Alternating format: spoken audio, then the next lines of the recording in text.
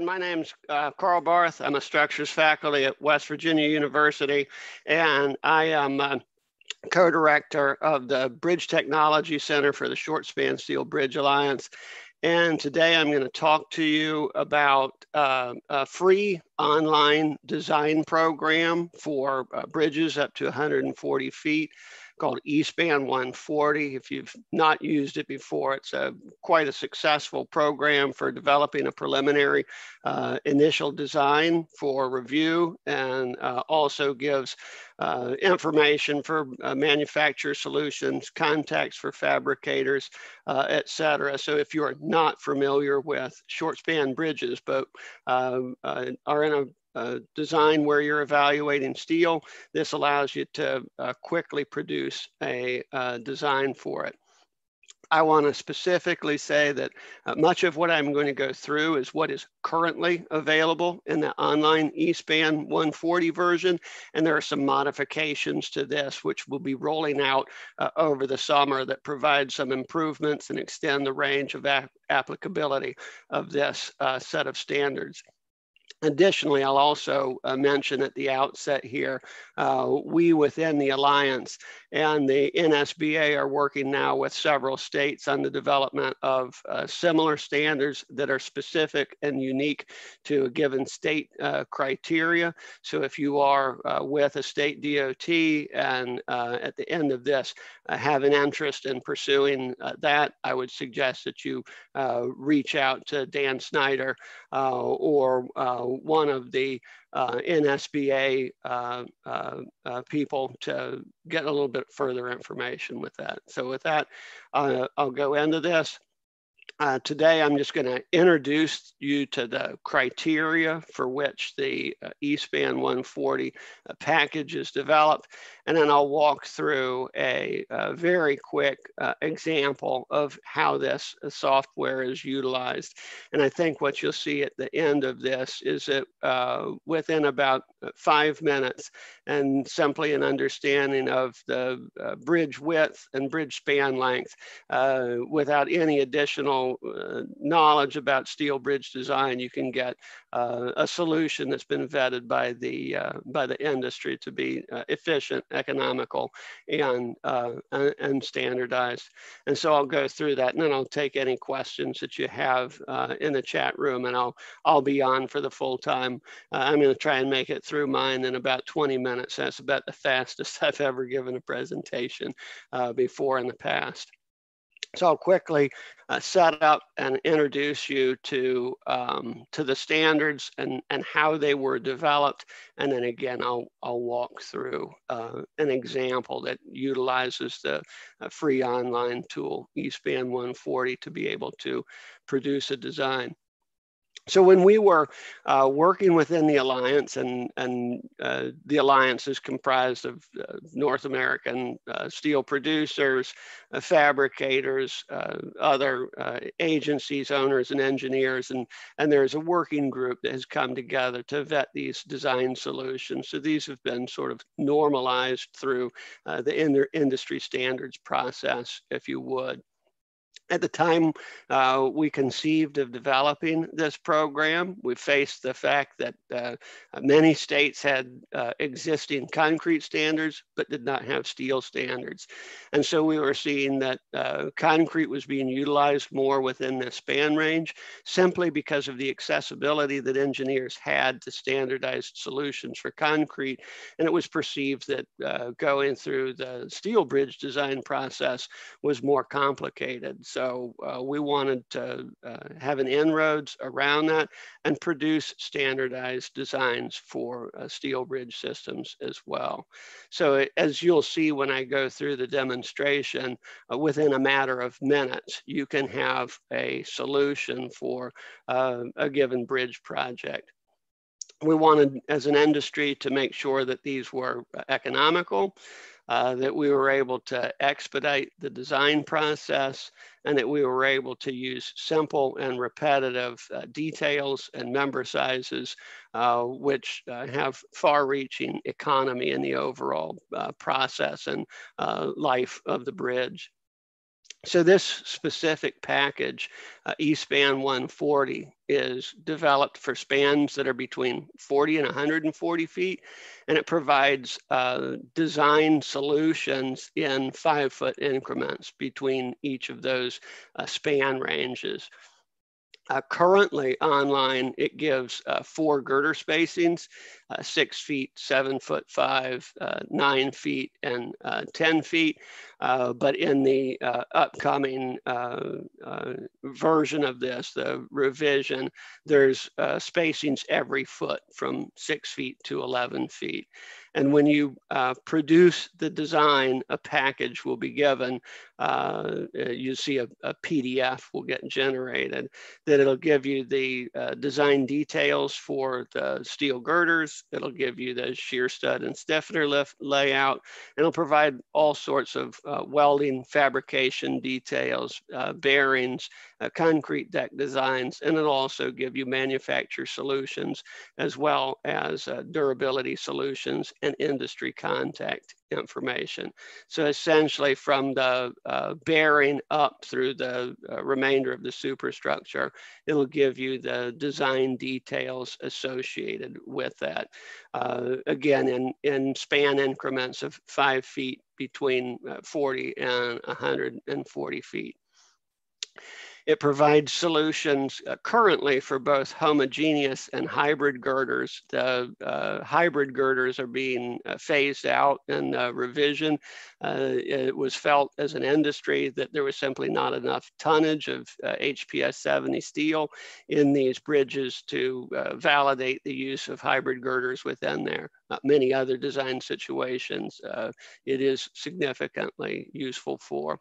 And it provides rolled beam solutions for both lightest weight and limited depth solutions in there as well. The designs were developed to accommodate commonly available both beam sizes and plate sizes. This gives you an overview of both a cross-section of the girder itself, showing you the deck and haunch, along with a generic cross-section that was utilized in the development of all designs. Again, the design software is valid for any number of girders that you may have or any out-to-out bridge spacing that you may have, but the designs were developed based on a 3-lane roadway with a 5-girder system and a 3'3" overhang. I won't belabor the design loads. You'll have that in the presentation, but suffice it to say, normal unit weights were used, and there were 2 concrete barriers that were used, all of those evenly distributed to all of the girders in there, in terms of developing both the DC1 dead loads, DC2 dead loads, and then the wearing surface dead loads.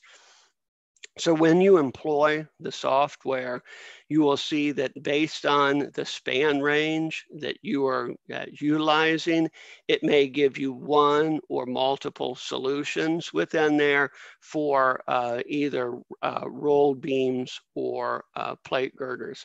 Again, it also gives you manufacturer solutions, and currently online, there are solutions within given span ranges for press brake form tub girders as well. So if you run the software, you'll see those come up as well. You'll see in one of these webinar presentations information presented to you on the economy and efficiency of that system. So that sort of gives you a very quick overview of what was utilized in the development of the designs. We've worked over the past month to develop some design tools that are useful to rapidly produce a range of designs given design input, and also then have the capacity to generate Simon solutions for any of these girders as well. So I'm just going to walk you through very quickly an example project utilizing eSPAN140. And I think, again, what you'll see is that you If you do not have a background in bridge design or steel bridges, you don't need it to be able to utilize this and come up with a standardized industry vetted solution for that. So the software is housed on its own website, www.eSPAN140.com. It can also be navigated through the Short Span Steel Bridge Alliance website. And really, there's just a very few steps to be able to produce this solution. Once you get in the system, you need to create a user account. And once you've created a user account, you'll then see a number of fields to enter your specific project information to, and I'll walk through those. And once you do, you'll simply hit go. And in a matter of minutes, it will populate a PDF with a solution that's unique for your project. In your user account, you can save that solution, you can duplicate it and modify it and evaluate a number of different design scenarios if you have the need to do so.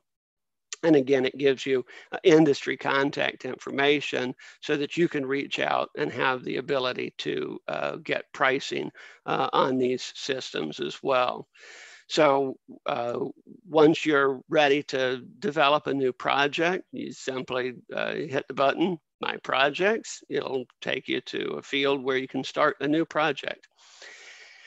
You come in and input your project location information, and you input the bridge span length, center line of bearing to center line of bearing. Now, again, remember I told you that it gives you solutions in 5-foot increments. So in this instance where this example bridge says it's 82 foot 4 inches, you will get the solution for an 85-foot bridge. If the design works for 85 foot, it works for 82 foot 4. You can either increase your span minimally to the 85 feet or simply cut that girder dimensions down to 82 foot 4, whichever works out best for your specific situation. You input a number of other additional fields to be able to set the out-to-out width of the bridge. You provide the number of striped lanes. It assumes them all to be 12 feet. You input your roadway width. You input your parapet width and your overhang. The program will then generate the fewest number of girder lines associated with those spacings that were provided to you that I mentioned up front, the 4 different girder spacings. So once you've input your span length and your dimensions that define the out-to-out width of the bridge, the software will then look up the most economical solution, that being the one with the fewest girder lines for this. Some modifications we're looking at doing to this are adding options to do odd or even numbers of girders so that you could have a girder at the center line for future redecking, as well as looking at adding 3 girder solutions to it as well for narrower bridges.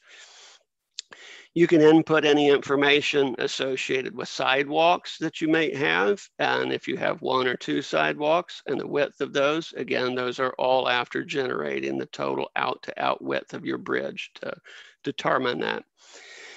You input the skew angle information and your average daily traffic in there. That gears you towards specific and unique manufacturer solutions that our member partners have for associated varying spans.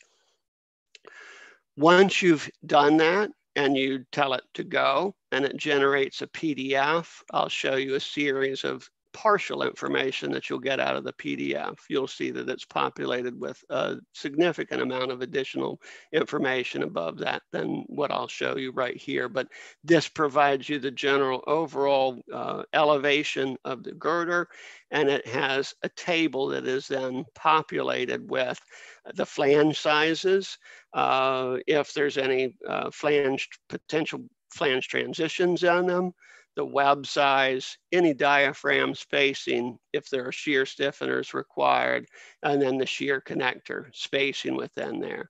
It also gives you steel dead load and total dead load camber tables within there and defines everything about the design data for the steel girder system itself. There's also provided to you information associated with fabrication details that are simplified and uniform.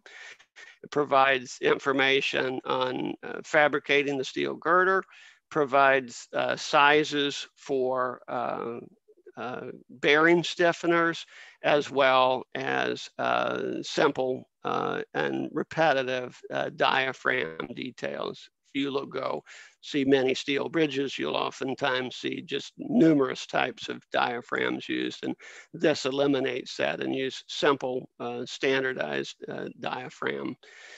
This shows you information on diaphragms on there, and you would then see in your PDF solution a table of different diaphragm sizes depending upon the overall depth of your girder. Again, it gives you information from our member partners, the National Corrugated Steel Pipe Association, and it gives you buried steel bridge solutions within there as well. In addition, it provides manufacturer solutions from our member partners, provides information on various durability solutions for the bridge, and again, provides you a contact list so that you have somebody to reach out to be able to discuss your bridge project with.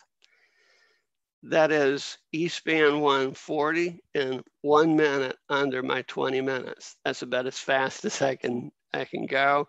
I know it's a very quick overview, but one thing I hope you did take away from that is it is really, really slick, but oh so easy to use to get yourself a solution that has been vetted by every cog in the delivery engine of a steel bridge. So it's been used in over 6,000 bridge projects right now. If you've not used it before, take a look at it compared to one of your recent projects. And again, we are working on developing now state-specific standards where we're up to contact and engagement with 4 different states right now in varying phases of discussion of developing standards similar to this, but unique to given states' criteria. And we have the ability to do that and produce those designs very rapidly, along with generating Simon files for all of those designs. So again, I appreciate the time to present this to you. I'll take any questions, and if you have further information needs, please reach out to NSBA or Dan Snyder, and we'll be happy to circle back and follow up with you.